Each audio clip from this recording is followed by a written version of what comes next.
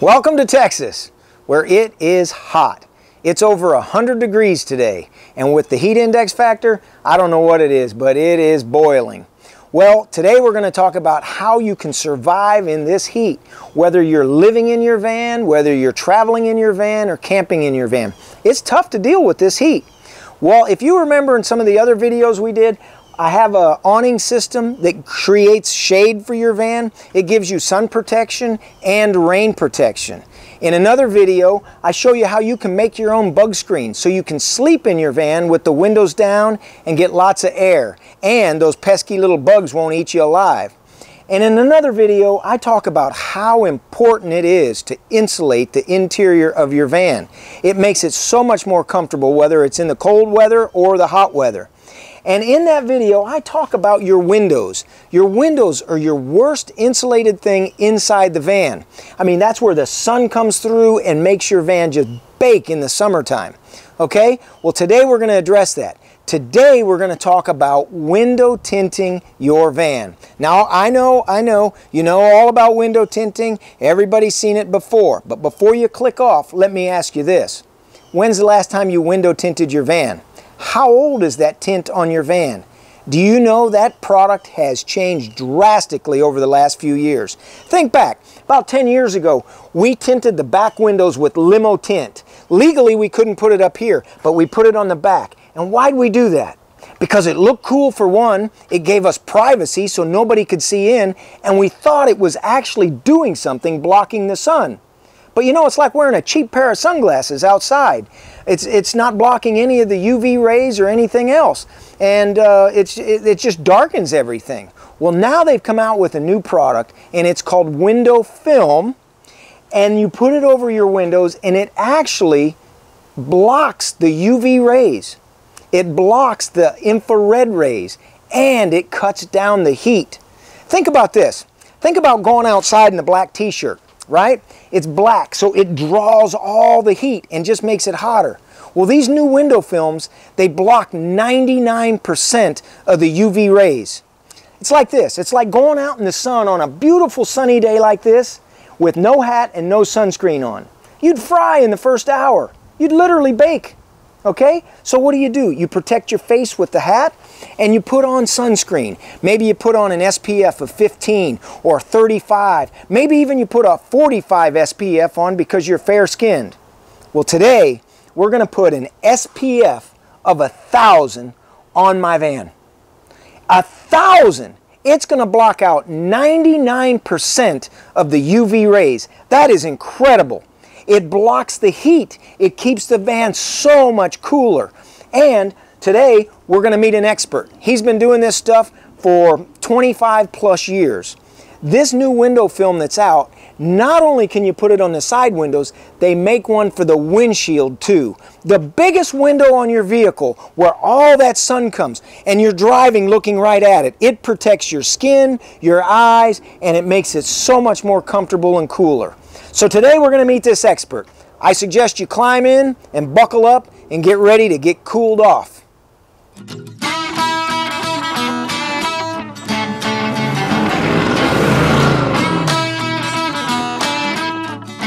Hey, this is Mike with Backroadsvanner, and today we're going to talk about window tinting your van. Now I know you probably already have window tint on your van, but are all window tints created equal? Today you're going to find out they are not. And this window tint's been on my van for about 10 years, 8 years, something like that. And today we're at D&D Window Tint, and this is Bob. He's the guy that put this window tint on years ago. But as you will find out today in this video, that the new window tints that are out are far superior in blocking heat. If you remember putting this window tint on years ago, can you tell us what the quality of this window tint is? It's a premium lifetime warranted film made by Solagard. It's high performance smoke. High performance means that there's actually metal on top of the polyester. This film buries the metal so you don't see the shine from it, but you still get the benefits of the heat rejection by having the metal there. Really good quality film, typically lasts 10 years give or take, which is really awesome for any window tint on a car. And as you can see, this window tint is still in almost perfect condition if you look at it on the inside. There's no bubbles, no peeling, nothing like that. Almost as good as the day it was done. And that has been through a lot of Texas heat and traveling and trips. So we're going to show you what the new products are and how they can benefit you and help protect your vehicle from the heat. How long have you been in business, Bob? D&D's been here since 1981. I've owned it for 19 years now. 19 years of doing window tint. And what else do you do here? Paint protection film. It's clear film, protects the paint on vehicles. I also specialize in alarms and remote starts. And you did my alarm on my van as well, and my remote start, and my door actuators, and helped me do some other things. We'll get into that in a later video. But today we're going to talk about window tinting, and this just blew my mind when Bob showed me what the latest products are out there. Now, Bob, tell us what this box is right here. He calls this your... We call it a wow box because you kind of get that wow factor when you see it. It's basically a heat lamp and a BTU meter. BTU's British thermal unit. It's like a quantitative measurement of heat as opposed to a temperature. So when you say this heat lamp puts out 900 BTUs, that's a quantitative unit, an amount of heat. So that is considered, this heat lamp is like the sun. So we're using that as the Texas sun beating down. Put your hand there, it feels and like it's hot. And do you know what the temperature is right here when you turn something like that on? Actually, or from the sun? No? Okay. Well, what we're going to show is what wowed me, since it's a wow box, is the fact that it rejects the heat. It not only, having window tinting on your vehicle gives you privacy, but is it actually cutting down on the heat? Is it actually reflecting the UV rays? And what are all the other rays? Yeah. There's about 100 rays, There's right? all kinds of different rays. All window tint, just by the nature of the polyester it's made from, will block UV. You can get the cheapest tint out there, it will still block UV. UV is only one thing. When you think of the sun as being a spectrum, it's shooting everything at us from infrared all the way up to gamma rays and all kinds of rays that you need special equipment to measure. And one of the specifications on window tint is total solar energy rejection. That's an older measurement. It's been around since the dawn of window tint. And it takes into account everything the sun's throwing at us and then how much we're rejecting. So by nature... Well, hang on just a second. Let's just talk in real layman's terms for somebody like me. What does that mean to me? It means it keeps my van cooler. It means my air conditioner doesn't have to run as long if I can block the heat. Yes, the privacy is very important. If you're a van dweller, if you're living in your van or traveling in your van, you want that privacy. But you also want comfort. And if your air conditioner is running on full steam and it still can't cool your van down, a lot of that may be your window tint. And in my video on interior of your van, I talked about insulating your van. But I also mentioned the worst insulating thing in your van is your windows.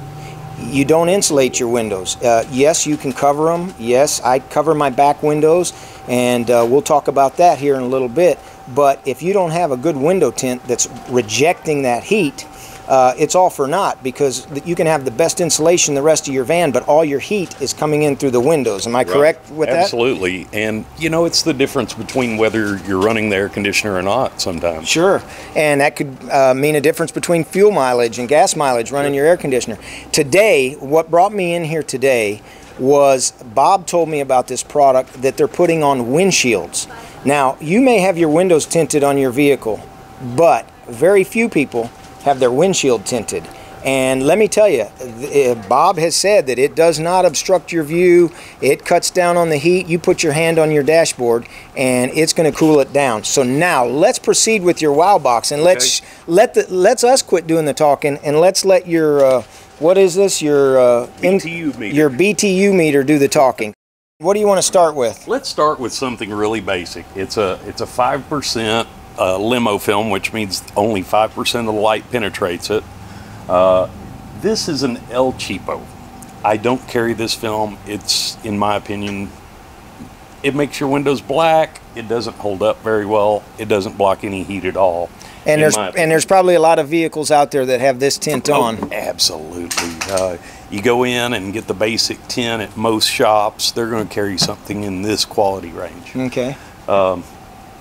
This heat lamp puts out about 900 BTUs. Okay, so it's at 917 right now. And we drop that in, it drops it to 750. So what's that? Blocking 150 BTUs out of 900. Come in here and that's look next at this. to nothing. That's really pretty poor performance. From 900. And you can even feel the heat coming through that dark film. Okay. Now, let's go to what Mike has on his van right now, which is high performance smoke. And this is on the front windows. Yeah, this is the light shade. It's 35% film. This is what's legal in Texas. Your state may be different, but this cuts it down to 500, so that's blocking 400 out of the 900 BTUs, and that's a pretty good performing film 5 years ago. Okay.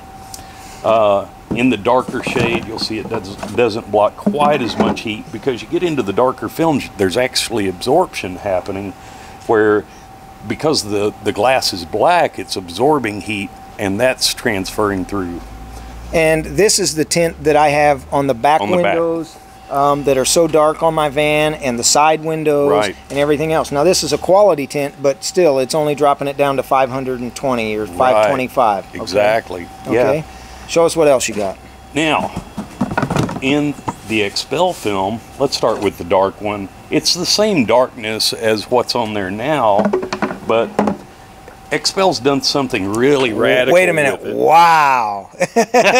Wow! That's why it's a wow box. It dropped it from 900 to 189, 190. Yeah. So now lift it back out and show the difference. Out of 900 BTUs, this is blocking 700 of them. That's huge. Yes. You only have 200 BTUs coming through those windows instead of 900. Mm-hmm. Or 750 with El Cheapo. Right. Or 500 with a 5-year-old good film. Mm-hmm. That's huge. Yeah. Oh, that is huge. And this is the dark shade, and same thing. You get into absorption because it is so dark. This is a great film, blocks a ton of heat, but the lighter films actually block more. Because and why is that? Okay, because they don't absorb. Because black, like a black shirt in the summer, it draws heat, so it absorbs it. Show us the lighter one then. This is what would go on the side windows. This is what's legal on the front doors in Texas, and that's down to 162. Right.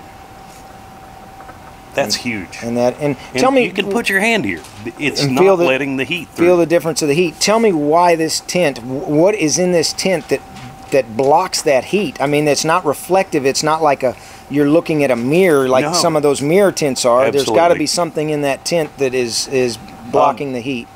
They use it's proprietary. They don't really tell us much of how they do it. Secret. They give us some buzzwords like nano ceramic. They're using some type of ceramic. Ceramics in the clay realm. And nano meaning they pulverize it to the point where it's so fine they can apply it to a polyester and it doesn't look speckly. And that's the other thing about this Xpel is the visual quality of it's really good. That's why I've always carried SolarGuard. The visual quality looking through it, even looking at an angle, you don't see graininess. Right. Some of the other manufacturers do. Well, talking about graininess and looking through it, you told me today we're going to put a tint on my windshield. Yes. And now, obviously, you don't want a tinted windshield, maybe just ever so slightly, but tell us about this one how much it blocks. This is Xpel's Prime XR 70%, meaning it allows 70% of the light to go through it. And I'm telling you, Mike, out of every window tint I've ever seen in my entire 25+ year career in window tint, this blows all of them away. Wow. That's the wow factor. Yeah. Show us what it does on the wow box. Back to 900 BTUs. 946, 950. Okay, drop it in there. And wow, 116. And this is on your windshield. That's on the windshield. Which is on a van, that is your biggest window on the whole van, and it's angled up, so that's where you're getting all the it's all the flattest, sunlight coming in. It's the biggest, and it's the one right in front of you when you're driving. Right. And that's in a vehicle when you're traveling or camping or living in your van and you're parked. You know, shade is everything, and if you've got this on your windshield and the sun is beating down on your vehicle, it's only letting in 118, what do you call those again? BTUs. BTUs. British thermal units. Feel free to Google it. What a difference. Yeah, check it out, will you? I don't need to because I'm just going by the numbers on here, and you can tell that it's hardly letting any heat. Oh yeah, you can feel the difference for sure, for sure. And today outside it's over 100 degrees, heat index, I don't know, 100 and something out there. 106, and this is going to protect it. So, okay, well, great. Thank you for sharing that with us. I'm wowed. I hope you are too.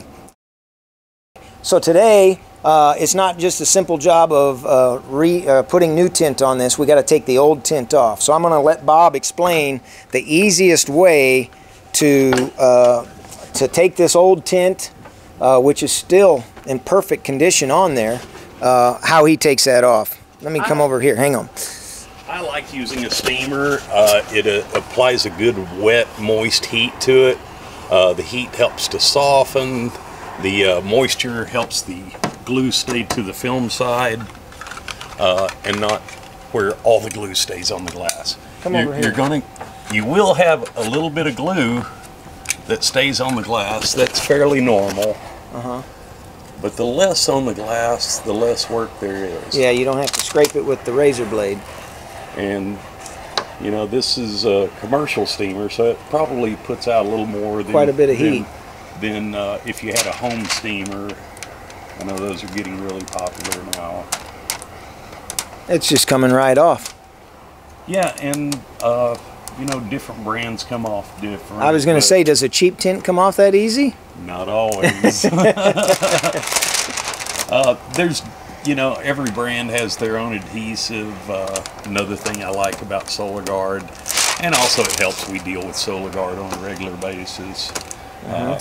You know, I've owned the store for 19 years. We actually do get warranties back.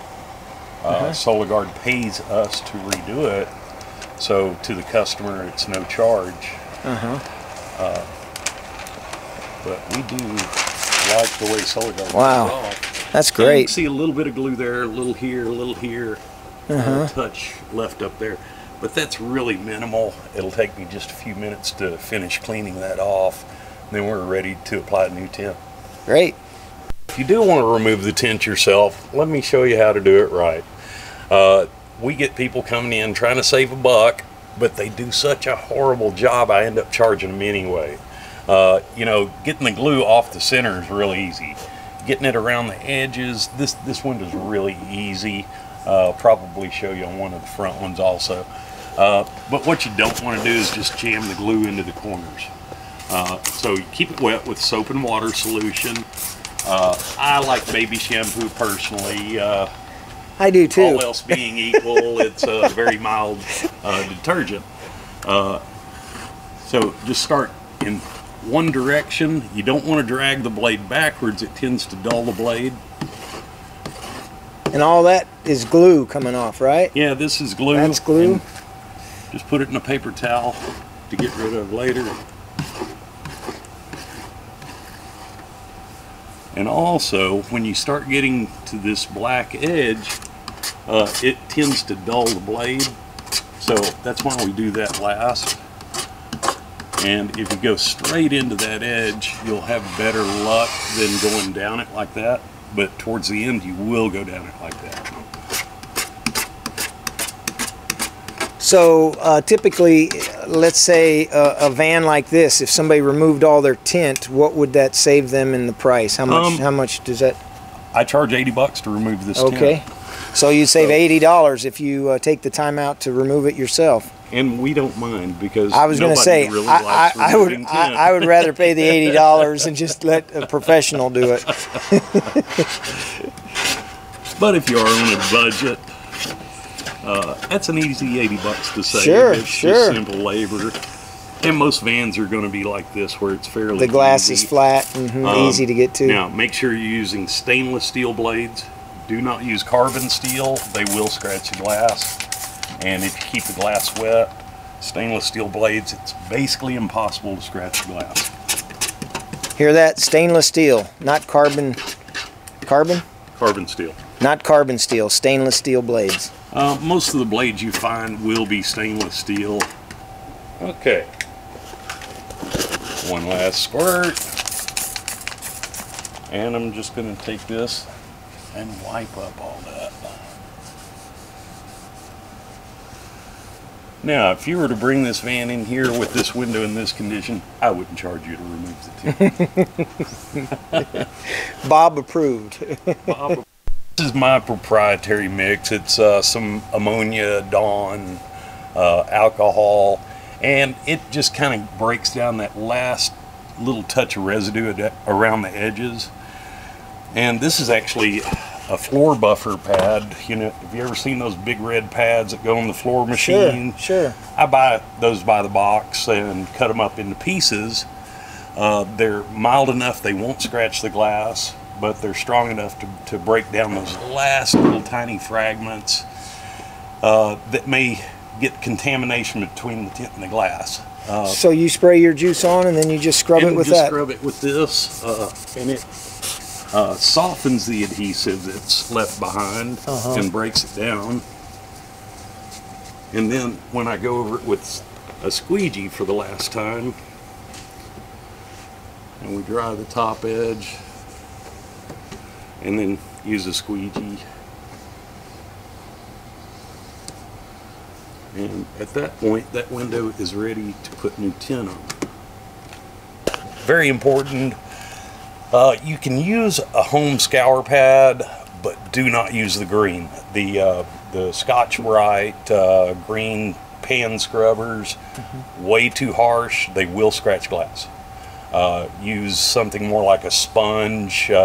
This is a fairly soft, doesn't hurt at all. Those Scotch-Brites are very much more aggressive. Tell me what you're doing here, Bob. Well, have you ever looked at window tint or tried doing window tint, even better, and say, how do those guys get all the wrinkles out of there? Well, the problem is that the glass is curved and the window tint comes on a roll, so it's basically 100% flat. So we use a really strong industrial heat gun and actually shrink the film to fit the curve of the glass. We start over with this one, and you want to split it up and kind of even it out, and you're controlling the heat and making the film shrink. Wow. And yeah, it's not as easy as I'm making it look, of course. Yeah, well, I was going to say, on a back window of a car or something like that where it's really curved, you really have to shrink it. A lot tougher, exactly. And the funny thing is, there actually is a grain to the window tint. And you notice how I'm not working on this side. On that side, yeah. It doesn't work the same. You see how it just kind of acts funny. And just doing that to show it off. That'll actually get cut out when I go to cut it to fit the size of the window.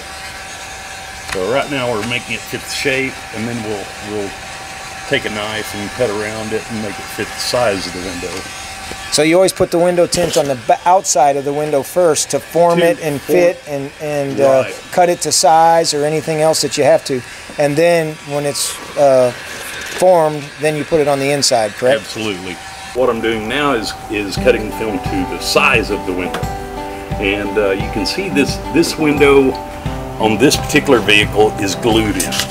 And in this band is where they glue it. So that band's hidden. And all we need to do is go just past that black. So I'm going to cut that out.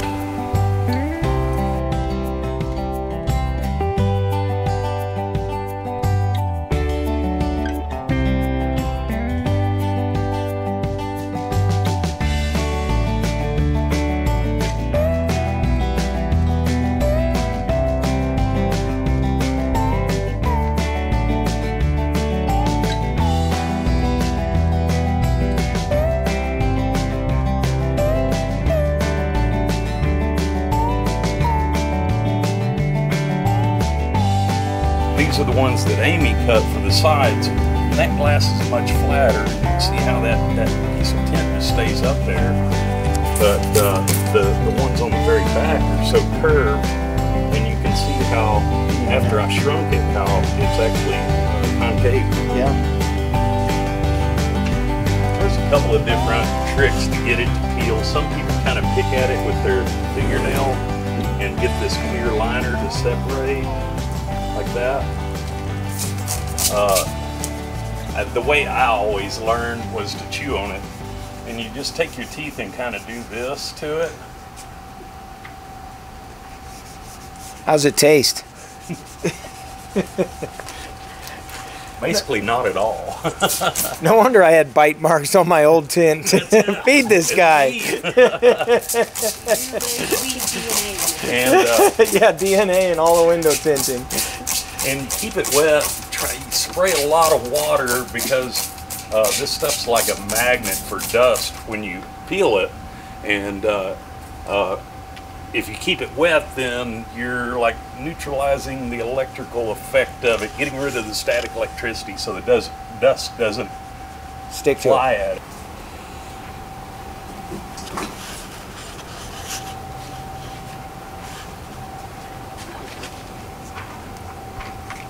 And the soap and water also allows it to slide around, so we can position it.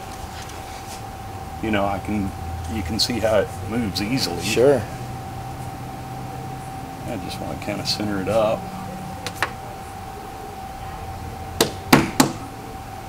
So we just do left and right, up, down, and work to the corners. And on a square window like this, that's really about all there is to it. The biggest problem is you're not going to find a quality product. It's actually against my agreement with the manufacturers to sell you the film over the counter. They don't want poor installation of a quality film, so you have to go through a reputable dealer like myself. Right. So you can't just go buy it and try to do this yourself. AutoZone, now, does this? Not talking bad about AutoZone, but their window tint, I can't even tint with that stuff. Yeah. Let's look at the back side of this one. There it is.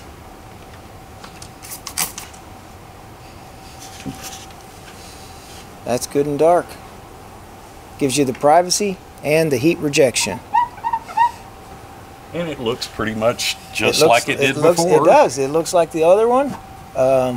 No, probably not any darker than the other one was, limo tint, but it's not going to attract the heat and block. Yeah, it's going to block that much more heat. Looks good, Bob. Good job. All right. Thank you. Okay, Bob, tell me what we're doing right here. Okay, we're going to put a little visor strip at the top. It just cuts down on the light coming at the very top edge of the glass. There is a law to it. Basically, if you can see this tiny little mark right there, you can go as dark as you want above that, but you can't go darker than the super duper light film that we already put on there below that. So we've got the film on here and you really can't even tell that it's on. Exactly. And now we're just going to add a dark strip across the top, and you called that a visor. Visor strip. A visor strip. And this is the good film that blocks out this is 90% or whatever it was. A lot. So almost everything.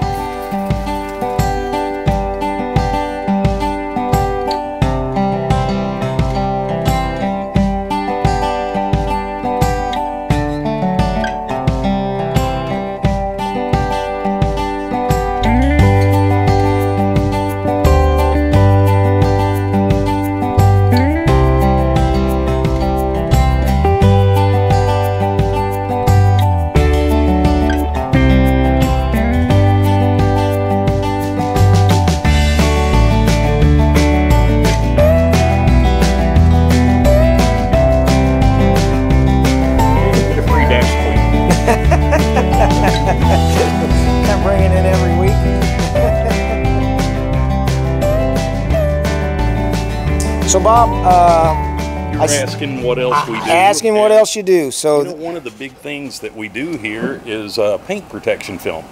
It's a clear 8mm polyurethane film. that we put over the paint to protect it from bug guts, rock chips, the things that happen to cars on the road. So you put it right on the front of the front of the vehicle, the hood? We're doing the entire front end of the car. This fender we did earlier. This hood we did earlier. You can see some Gosh, you can't even tell it's on there. Yeah, you can see little things that still need some work. This car is by no means ready to leave here. We wrap all of these edges around. But yeah, we're just getting started on this car. It's about a day-and-a-half job. And so basically it just protects the paint, and it's just a clear coating over the paint, so anything that hits it, it protects it and keeps the paint good. Now how often would you have to change this, or how long does something like this last for? It has a 10-year warranty. Okay. So, you know, by the time the film's going bad, your paint's going bad. I know on the front of my van, because it's so flat on the front, I get a lot of rock chips and things like that on the front. So this would be something good for if somebody had a brand new van or had a brand new paint job on their van or something like that and wanted to protect it. I could see how people would want something like this. Bob has shown us the film that he puts on the front of these cars, the paint protection, and I asked him about the durability of it. So now Bob is going to give us a demonstration of that. This is showing what it looks like on both black and white. This film also comes in a matte finish, so you can we can wrap an entire vehicle, and whatever color it is shines through as a matte finish, though. Wow! So you could take any car that's real shiny and put this this over, blue, and it looks like red, a matte. whatever, oh, that's interesting. Whatever color it is. But here's the really amazing thing about this film. This is a brass brush. You would never do that to your paint. I can see scratches all over it. That's not coming out. That will not go away. If you were to do that to your paint, it would be there forever. But in the heat of the day, watch this stuff go away. Yeah, it's disappearing. And that makes it more durable than your paint. Wow.